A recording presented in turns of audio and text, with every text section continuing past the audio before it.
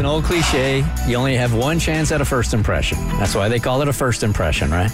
So on dating apps, you better make that first impression really, really solid if you want to date. And as Abby has told us here now time and time again on Hinge, the voice prompts that dudes are listening, are posting are just really, really bad. Hinge truly is the 8th layer of hell, and any single girl or guy who's ever been on there for longer than 5 seconds will know it is the wild, wild west. People will do just about anything to show off their personalities and try and get your attention through these voice prompts. So essentially, you'll be scrolling through these different profiles. You'll see some pictures of some guys. You'll be like, this guy looks normal. And then you press play and you're like, ugh. So I've decided I'm going to go on a tour day, Bert Show affiliates, and change my location to different locations. All right, so today we're going to be focusing on what city? We're going to Chattanooga, Tennessee. Chattanooga. All right, so if you are listening on 103.7 KISS FM in Chattanooga, you're about to get railed on. No, just these particular dudes on Hinge who have really cringeworthy voice prompts. We have had dozens of callers on this show over the years that have said that they finally bagged a date with the guy that was really, really great looking.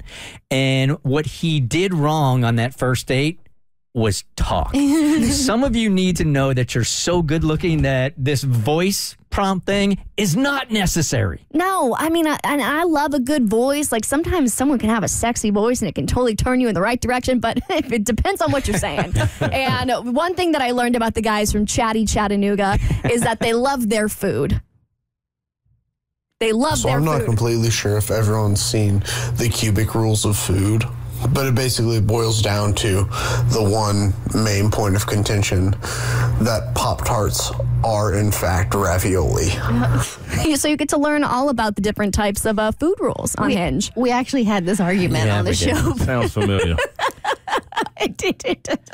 I also learned while listening on these voice prompts that these guys like to multitask. And I noticed this when I was listening to a guy talk about his epic date fail. And I was like, I think he's peeing while recording this.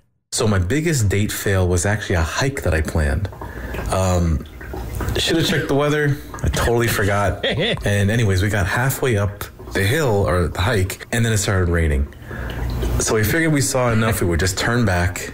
But before we knew it, the trail we were on turned into a river. Rocks started to fall. She fell a few times. I fell a few times. It was bad. Top 10 worst dates ever. There was a dude in Chattanooga that thought it was a good idea to record this while he was peeing. Yeah, that is a slow trickle. I feel like that's a fish tank. It sounds like a fish tank to me, too. It was pretty slow. Yeah, that was or one of those indoor, self-watering planters. That I would be concerned. That sounded like molasses. Hey, not everybody sounds like a fire hose. Drip, drip. Prostate check, man. Yeah, that's what I was about to say. You need to DM them and be like, you might want to get your prostate checked, my dude. So not only are That's a big old pickup line probably on Hinge. Hey, can I check your prostate? Because it sounds like you're peeing too slow. Yeah, so girls in Chattanooga, if you see that guy, we just laid that out for you. That's how you can talk to this guy. But not only are they passionate about food, but they're also very competitive. Okay, so when I was in middle school, I was on a dodgeball team at the beach, and my buddy's dad named the dodgeball team, and we were the salad tossers. So I was running around telling the other teams that I was going to toss their salad the whole time. So fast forward to high school, I'm in a computer class, and we have to have groups. We make this big-ass sign, and it says salad tossers, and it's got smiley faces all over it. I think it's hilarious. Well, comes to find out that I get in a bunch of trouble because of what salad tossing really means, and I had to tell the entire class. He had no idea. I think he did know, but then he had to tell everybody, and he said he was like, what, in 8th grade? What it meant after he told everybody that he was going to toss their salad. It wasn't Little League. It was 8th grade? It was 8th grade. Okay, that makes it different. Yes, it does. I actually find that story endearing. He was in the 8th grade. I still find it endearing. That guy was actually kind of cute, too. I thought about swiping right. And I also love how theatrical they are. So this guy decided he wanted to play out one of his favorite scenes from one of his favorite movies. No, Ron, no. What is it? He's going to sacrifice himself. No, you can't. There must be another way. Harry, it's you who have to go on. I know it. Not me. Not Hermione. You. That's pretty damn good, eh? That's pretty funny. That is, if you don't know what that is, that's the scene in Harry Potter where they reach the giant life-size chessboard, and the acting in it is just such a joke. It's a meme. Like, he did it spot on. That It's would so good. You would get a date out of me Yes. for that. You have to That's be a not Harry bad. Potter fan. To get it 100%. Okay. But it also got kind of popular on TikTok. People were like repeating it, making fun of it. Now, the last thing I want to share is the musical talents of these men of Chatty Chattanooga, because you might walk into your Target and see the latest CD. Now, that's what I call desperate.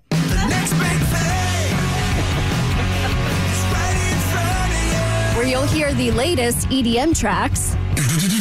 Everybody lose your mind. We even have something. We even have something for the country fans. I need a blue sky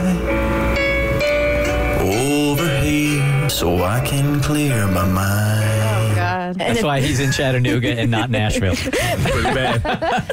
And if you love Jason Mraz, we have something for you too. Oh, you done me. You better have felt it. I tried to reach you. You're so hot that I'm melted. I fell right through the cracks. Yeah, you did. Though I'm trying to get back. And don't worry, if you want to repent for your sins, we can take you to church as well. It is well with my soul.